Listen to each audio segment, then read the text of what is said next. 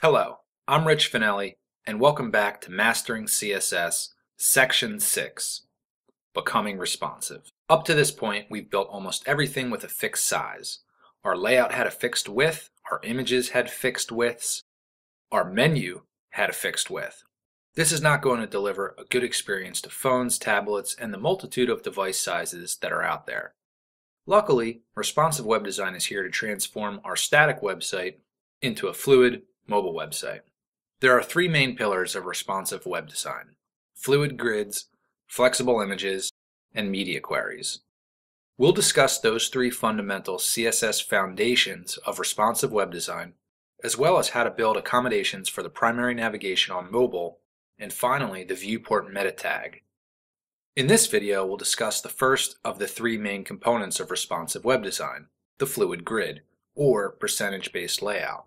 We'll look at converting a fixed width layout to a fluid grid, and to do this, we'll learn the formula for converting pixels to percentages. Right now, we have a fixed width layout. If I shrink the browser, you can see how it breaks quite obviously at smaller sizes. Creating a fluid grid is the first step in fixing this. The goal is to change all our pixel widths, as well as left and right margins and left and right padding, to percentages. I'm going to ignore the nav for now, and we'll circle back to that in a later video. We'll start with the div that I use to wrap a lot of the content, which is the wrapper class. I'm going to change the property width to max width.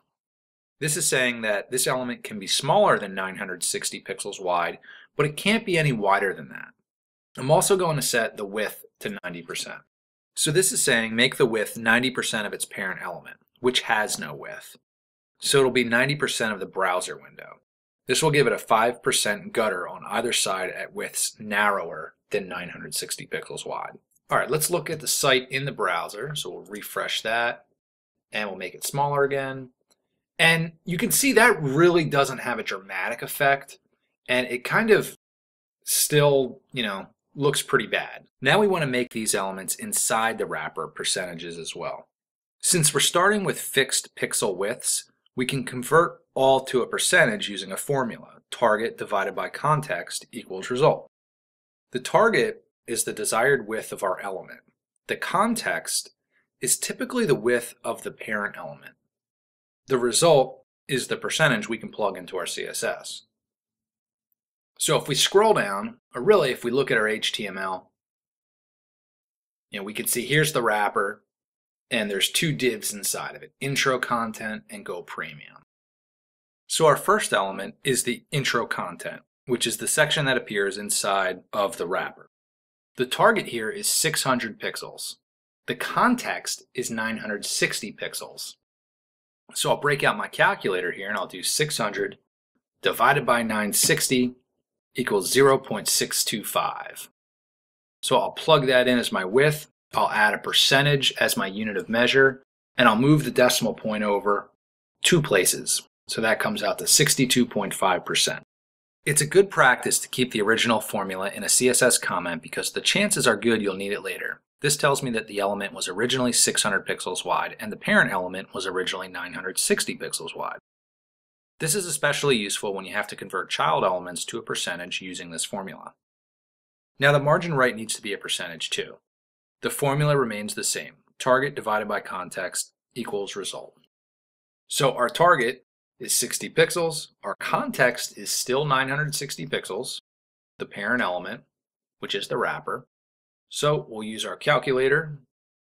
60 divided by 960 is 0.0625. I'll Command C and then paste that in. And I'll convert this also to percentage by moving the decimal point over 2 places. And we have 6.25%. Next up is our call to action buttons container, Go Premium. With a width of 300 pixels, that needs to be a percentage. So let's do the same thing. We'll get our calculator back. 300 divided by 960. We still have the same parent here. Is 0.3125. I'll Command C that and paste it in place. Move the decimal point over, add percentage, and then I will put that in a CSS comment over to the right in case I need it later. Now I think we're ready to look at this in the browser. If I refresh and make it smaller, this looks a lot better. The intro content and the call to action button are getting narrower as the browser window gets smaller. Eventually they start to overlap, but that's okay. At least we have a fluid foundation for this top section. Now we have to go and take a look at these three columns underneath of it. They are kind of breaking as the window gets smaller. So let's take a look at the HTML for this. This is our secondary sections.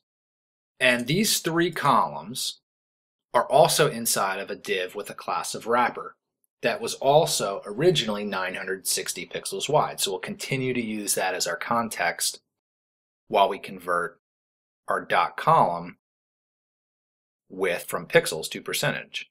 All right, so all the way down here at the bottom, each column is 300 pixels wide. So 300 divided by 960,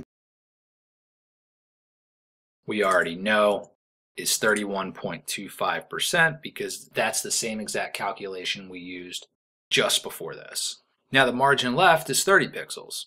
So we're actually going to copy and paste this down here, but we'll move the decimal place over 1 and we'll say 30 divided by 960. And just for fun, just to prove it out, we'll do the math on that one too, just to be sure. 30 divided by 960 is 0.03125. Okay, so I was correct there. Now, we do have a margin left of 0 on the first column. I don't have to change 0 to a percentage because 0 pixels, and 0% are all the same exact thing, nothing. As a side note, I never changed any heights or top or bottom margins and padding because that just didn't really matter to us. So now if we refresh this section and we make this smaller,